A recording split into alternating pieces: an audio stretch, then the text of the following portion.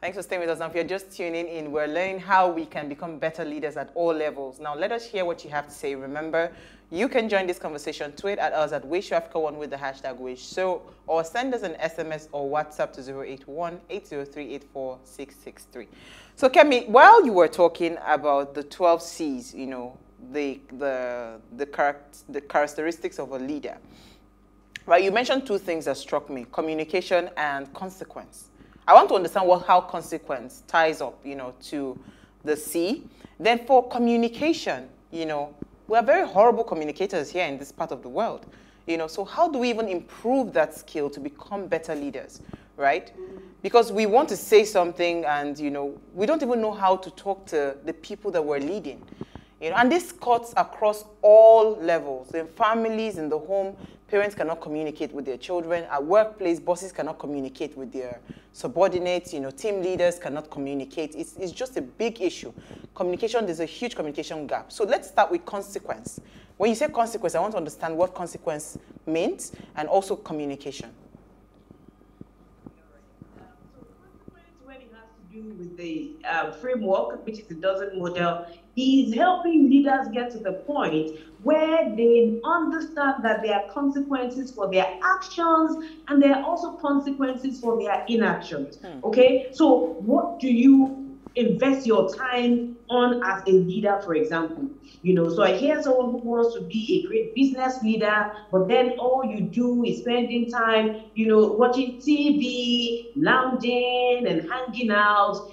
You're not going to get the results that you want that way. Therefore, you also have to be in that place where you're able to deal with the consequences of your choices. So a lot of times we have people, you know, leaders in different expression, either on the family level, we have leaders in workplaces, we have entrepreneurs, we even have leaders on the political scene who want to do and then get away with it. But then we have to understand that there are consequences for our actions. And leaders have to be comfortable with dealing with the consequences of those actions. So, for example, you know, I would have to give this example on the political scene. So there's this Senator Abo, you know, yes, who went on to slap a lady at a sex toy shop, right? Yeah. And because of how we dealt with that issue, there was no consequence for that action. You saw that you know, we have pretty much encouraged him to continue doing that.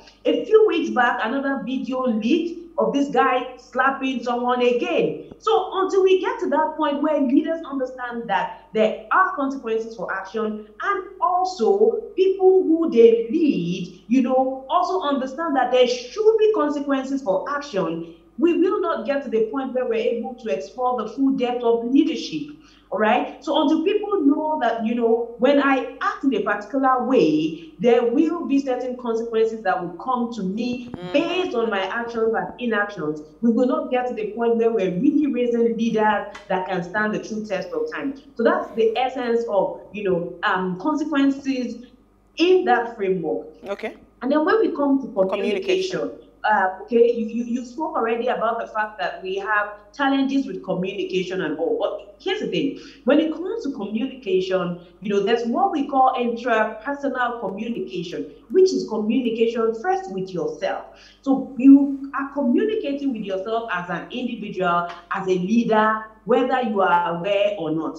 You know, you're communicating through your thoughts, you're communicating through your feelings, you're communicating through the expression of your behavior.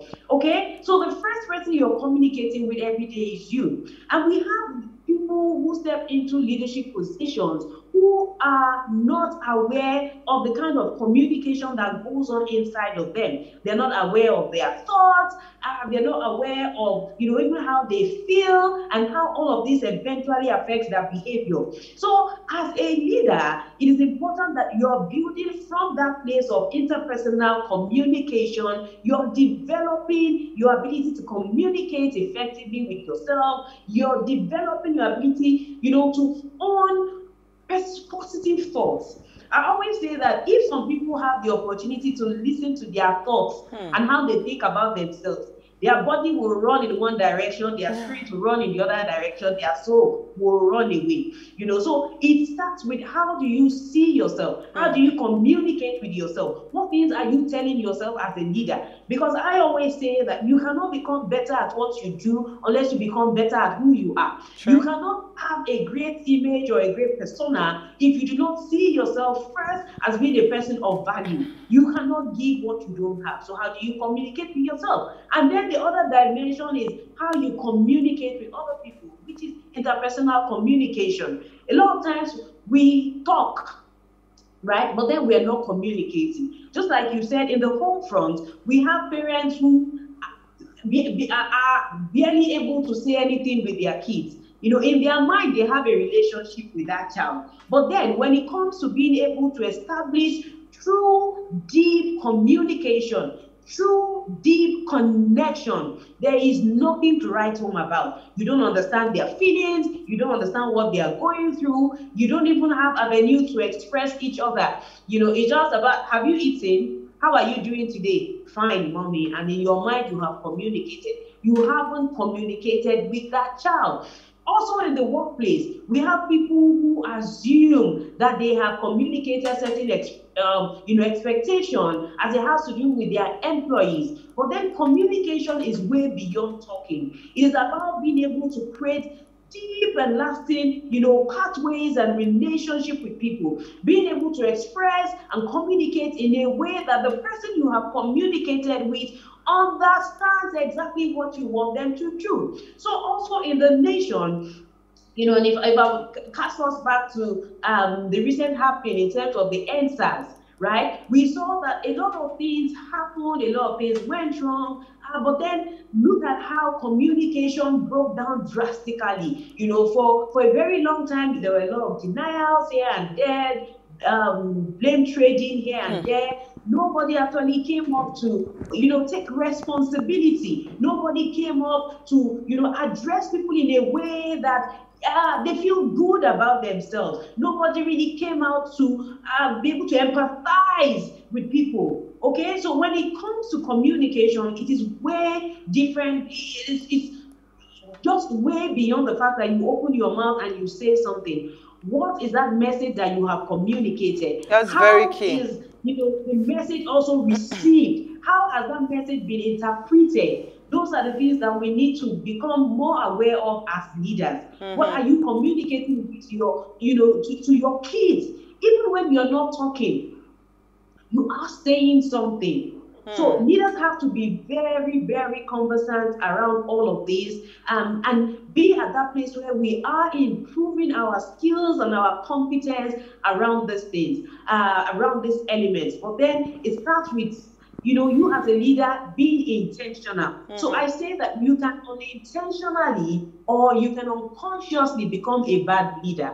But to become a great leader, it will only happen from that place of intentionality, which means that you are able to define your values. You are able to define the principles that form the core of who you are. And you hold yourself accountable to those standards, even when nobody is looking at you. Absolutely. I was going to say something, Jennifer. Sorry, let me come in here. Because when you were talking, you really hit the nail on some things that I wanted to talk about, especially when it comes to crisis management and managing conflicts, right, as leaders. I see this happen all the time. I mean, there's a recent story going around the Deeper Life school, and you can see that this is failure of leadership in terms of the school management, also the government trying to step in. There's a huge failure of leadership because, I mean, when you're talking communication, I wish if they had sat down and communicated love, communicated empathy, communicated compassion, towards the plight of the child. I don't think the mother would be crazy, and say she wants to still go all over social media. If they had communicated that, we are in this thing together and we'll find a solution to it, right? So this issue, it's a very big issue. But because we really don't have time when we are talking about things like this, I wanted you to harp on something that I said before we went on the break. Obsolete structures. So for instance, I know that we have created a blueprint, right? And this blueprint, for the life of me, things have changed. Yeah. So see what we saw in 2020. 2020 completely changed the structure of a lot of companies, a lot of things, a lot of how people did business, how people interacted and everything. It completely is a completely new era, right? But for people that are stuck in those obsolete structures where it has to be brick and mortar, and when I'm talking also even in terms of churches, because I've seen this play out even with churches and all of that. How do you think the leaders should begin to approach this? And what if they choose to decide to stay with that obsolete structure? What is the consequence for them as leaders? That's it. You know when they say that you adapt or die, right? We know the story of the dinosaur and the fact that the dinosaur, based on research, is an extinct animal because it could not adapt to times and seasons. Yeah. So definitely for organizations that have leadership that fail to adapt to the business environment that we find ourselves, they will also get to die that untimely death. So we see businesses, I think I was talking recently about Nokia. I was talking about BlackBerry. And in that time, if you did not have a BlackBerry, you not even started this. You need to have a PIN number. You don't have a PIN number. But then, time and seasons have changed. And organizations that were not able to quickly, read and interpret the changes in the business environment at that time, they were not able to understand where customer needs was going at that time, found themselves at the far end, of being thrown away in the market. A lot of businesses, in the telecommunication space, lost huge market share. You can imagine Nokia trying to just scramble to find a place in the market, even till now. So businesses that fail to adapt will die, and that's the truth. And this is because this will not go back totally to how it used to be. So here we have, schools, for example, that had to learn how to start teaching virtually. It demanded a new type of skills from teachers, for example. It required, a new way of thinking. So remember that I said earlier that it starts with cognitive readiness. Yeah. So it will be about, this is the way we have always been doing it. Because the way we have always been doing it will not exist anymore. It would be about how can we start doing it, and remain relevant in today's world. The change, the taste of customers, and consumers is changing, constantly at the speed of light. So how is your business also responding to this change? And everything, yes, and everything is going to rise and fall on the leadership structure of that organization. Absolutely. Yeah, absolutely. So we say that the quality and effectiveness of leadership within organizations will be the major determinant of organizations that will die, those that will survive, and those that will thrive. The quality and effectiveness of leadership within organizations is what will determine that. Okay, so if we want to wrap up this conversation, right, going back to our topic, which is the wholesome leader, what is the definition of wholesomeness? Because I know that, in all of these things, we need to strike a balance in what you said. I think you mentioned it in the earlier part of the conversation when we talked about balanced life, where you have a balanced home front, a balanced this, a balanced that, then everything now coming together. So if we want to build a wholesome leader, right, where do we start from? Should we start from the family structure, from when the person is a child? Or if the person is already an adult, how do we even start from that point?